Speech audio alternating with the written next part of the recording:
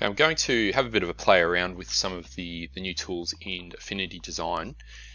I want to just learn a bit more about the lettering and some of the things you can do with it with the new tools. So I'm going to try and make something that uses the knife tool, the style picker tool, and also the grid warp tool. So I think I've got something in mind. So here I've got a couple that I've already done that sort of use some of the actual functions. So I'll use the word cold, so I can make like an icy kind of image. I'll make it a bit bigger. So first I'll just pick a font that's probably nice and bulky, something like that maybe. Then I will zoom in a little bit. I'll put some effects on it now.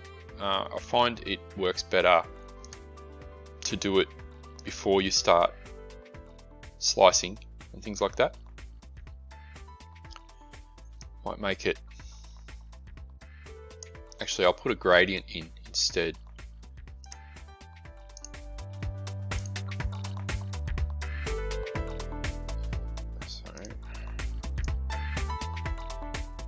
So it's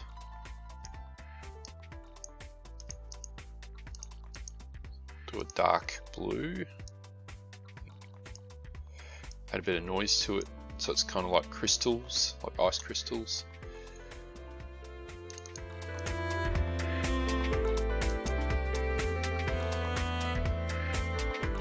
It's probably okay.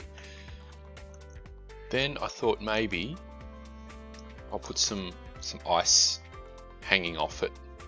So there's a couple of ways I might approach this.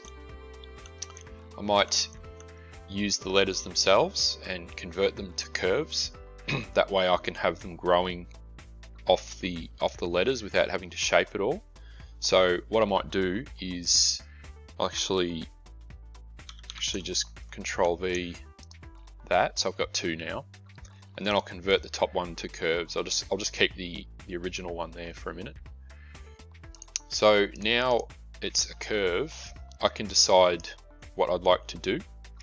I could, in the past, I could press A and remove some of these nodes, or I could have a go at using the knife tool now. So I'd like some ice to be kind of hanging from the top of the sea, and also maybe some on the bottom, kind of like this.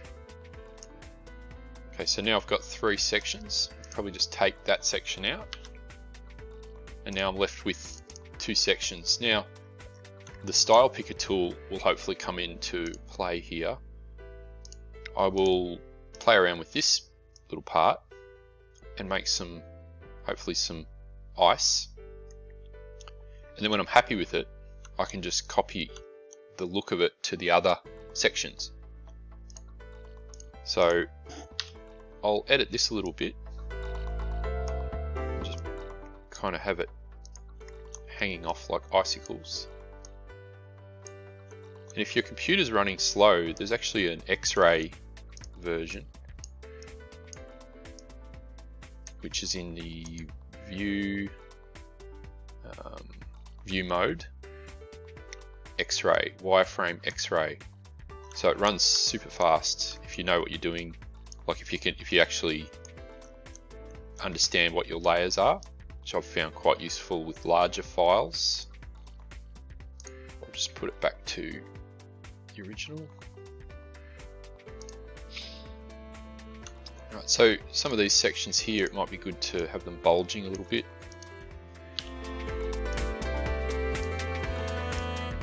So you can see there's the original lettering underneath there.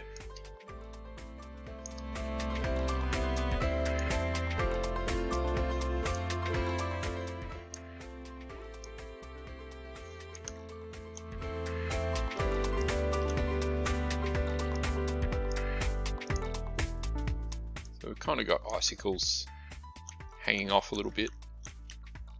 You can play around with that a lot. There's a lot of functionality with these nodes. pretty much make any shape you like. So I'm just changing these square nodes to round ones, so it gives the ice a bit of volume.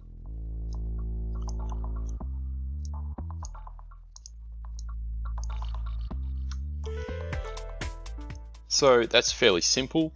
I could probably spend a lot longer just refining that. Now I'll just get rid of this underneath so we can have a look.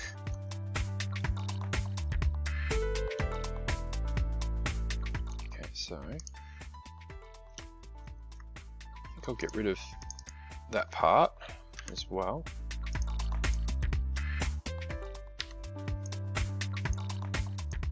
Maybe have that sticking up.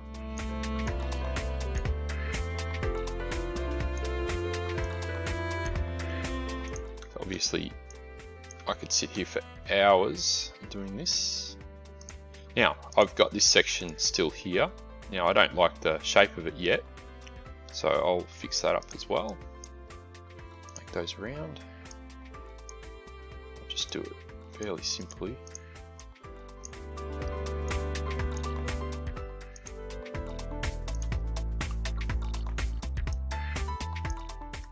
Kind of get into the zone with this.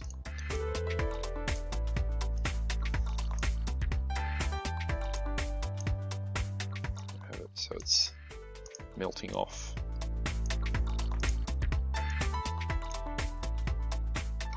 Make that further. Okay, so the shape's looking okay. Now I can just use the style picker tool. Click on the I had the letter selected, so I'll just make sure nothing's selected. Use the style picker and I'll unload it because it just loaded it up then. Unload it and then I just click where I want the style to be. Now I could use the slice tool again and maybe make this a bit sharper. So I'll just click on it first and then I can kind of slice some sections off. If I wanted it to look like more like ice, then kind of looks like ice cream or something at the moment. So I kind of cut some sections off, and you'll see that the gradient's kind of gone a bit funny. What you can do is it actually moves the position of the gradient line. So here it's way over here. So you can manually move it to where you want. Or one thing I've found is I can just use the style picker and just click on it again. Sometimes that works, sometimes it doesn't. Don't know why that didn't work actually. Where is the gradient? Okay, so it's way over here. I'll have to go in and investigate.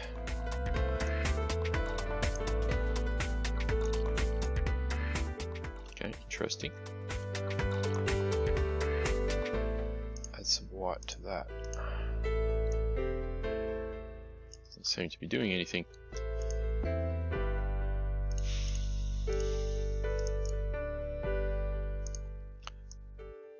Right, I'll take these off so we can have a look. So now it looks a bit more like icicles. Might just play around with the 3D effect a little bit. That probably looks a little bit better.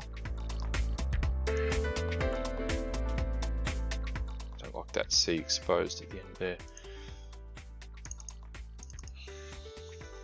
And I think I will adjust this end just a little bit. Okay, so there's one letter. So I might fast forward and just do the rest.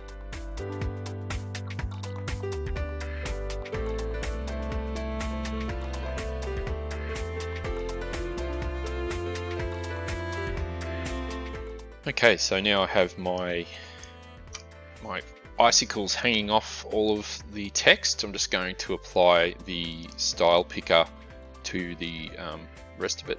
So I'll unload and I'll load that up. Did that again. So make sure nothing is selected before doing that. unload. Okay, now I'll go through and add the snowy ice creamy kind of icicles. So you can see that's a little bit blue.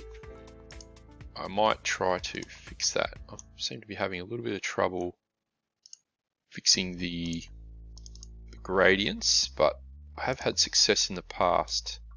Okay, there we go. So I want to make it a little bit whiter. For some reason I had trouble before. But yeah, each one creates its own gradient path, so you can actually alter it just by using the fill tool.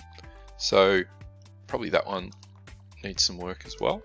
So you can go through and refine it, but this is the first time I've created this. I'm just playing around. So so now, yeah, I've created cold. It's a pretty cold day here today, so I thought that might be appropriate. And I will try and move that to the back. Put it in the artboard. And I'll put this text back in front. There we go. So that's a simple thing you can do. It's actually a pretty fun activity just to come up with a word and try and make the word actually describe it. So yeah, I've got 3 now. So I've got cold, heat, kind of looks like the Miami Heat in some ways, and broken. So broken was pretty easy. I just got the lettering the same way and just drew lines through each letter. And yeah, heat, I used the warp tool. Oh, that's one thing I didn't use, was the warp tool. So I could get this section here and then use the warp group mesh, so it'll create a mesh around it, and I could mold it nicely. So I'm going to stretch things out a bit so I don't have that overlap there. You can add nodes as well, which is pretty cool. So that's a really nice sort of fluid look to it. It's quite good. So there you go. But you could do anything you want with that. Okay, I hope this was interesting to watch, and have some fun with your own lettering. Thanks.